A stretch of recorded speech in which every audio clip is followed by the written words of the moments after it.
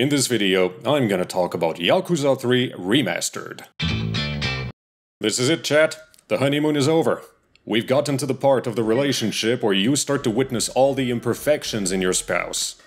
Everything that people warned you about. Everything that you denied. Everything that you hoped would never happen to you, because you are the main character of your life's story, of course. And there you are, facing the inevitable that happens to all human beings. He leaves all the dishes in the sink after you had dinner. She clogs the shower drain with her hair. He wears the same boxer briefs 3 days in a row. She pulls all the blankets over to her side in bed. He belches loud on purpose.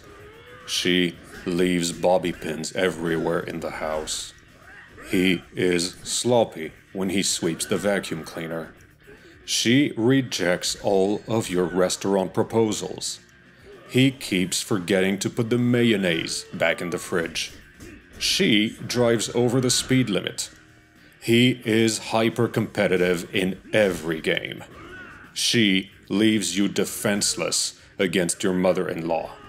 There's nothing here that can be qualified as a deal-breaker, but at the same time, I can understand the reaction.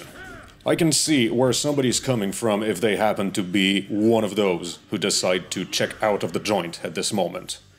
Everybody has set the bar somewhere, and if the expectations don't line up anymore, well, that's that.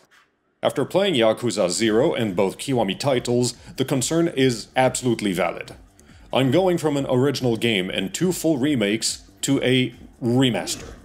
And the title of Remaster has broad meanings that can range anywhere from a wholesale update for modern standards to we got this working on Windows 10 without causing an explosion. There's also an aspect of historical revision that wasn't present at the time of the original release. If you played all of the original Yakuza games in sequence, the third one was just one more in the series and nobody paid that any mind. The problem with the arrival of the Kiwami titles is that you can't really afford to half-bake the effort. You got to sweep through the entire series all over again, or else you hit exactly what happens right here, and it's that everything you took for granted gets taken away from you.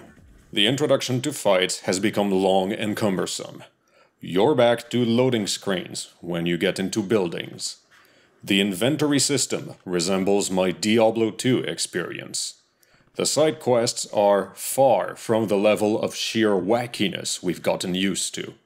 The movement resembles that of a dungeon crawler RPG. The combat involves the same button combo 90% of the time. The skill tree feels more like a grind than a pleasant side effect of partaking in the universe around you. If anything, the title of Remastered makes the experience semi-palatable to the expectations of the Year of Our Lord.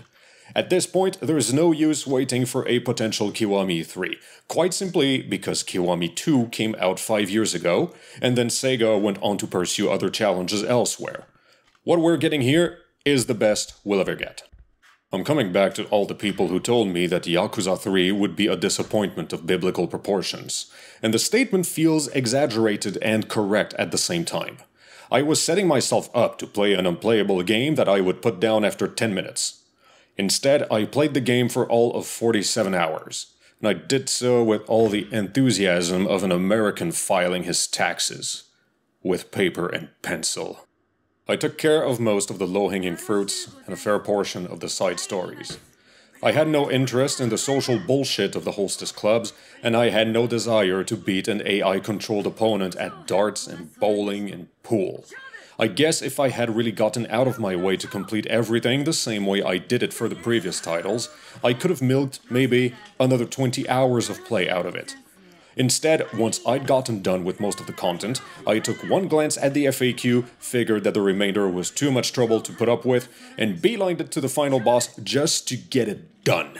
Even if we make abstraction of the remastered moniker for a moment, there's no way to deny that the game was never intended as some sort of conclusion or go out with a bang moment. The collective unconscious likes to believe that the number 3 is the right moment to wrap up a trilogy and weave a story where everything is put on the line. That was never the plan here.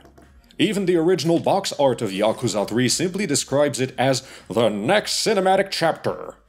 Sega was probably already working on Yakuza 4 the moment they got number 3 out the door. By then, the franchise had become a full-on soap opera, and Sega was going to milk that cow for everything it's got. Who is this game made for? Who is the target audience? It's not the newcomer, because nobody starts playing a franchise on the third installment. It's not somebody wishing to relive the old glory days, because there obviously were none here to be found. By process of elimination, it has to be somebody binging the entire series, and this is just one more stepping stone to be done. This goes for both the original and the remastered. The only advantage the original players had was the consistency of the experience. The remastered players have to put up with fully knowing that they're gonna wade in shit before emerging on the other side back in the sunshine land of fluid animation and quality UX. And the remastered players have no way to know when it's gonna happen. Is it gonna be at 4? At 5? Are they gonna have to wait all the way until Yakuza 6 before the fun part comes back on stage? There's no elegant solution to the problem. They all involve an unpleasant trade-off. Skip over to Yakuza 6 and you miss out on parts of the story without ever knowing if they were important or not. Keep going no matter what, and it will probably feel like going to work for the next, I don't know, 80 hours? 100? Something like that? I know a lot of people who need to perform supernatural miracles just to get 30 minutes of video gaming a couple times a week, so imagine telling them to put up with that kind of bullshit. It's make, break, or skip. It's a rare and bizarre example of a franchise proposing something so great out the door that it jeopardizes its long-term future. The Kiwami titles got the foot in the door, and it doesn't matter if it's set an unsustainable pace. Because by the time we get to the bad part, what happens then is no longer the game's problem. The sales rep made the deal and he's already celebrating at the steakhouse. We, the consumers, get left with the proverbial baby in our hands. Every decision taken going forward feels like the wrong one, and we can either pull out now and admit we've been had, or keep going and chase after a sunshine that might turn out to be a mirage tailor-made to keep us hooked on the sauce.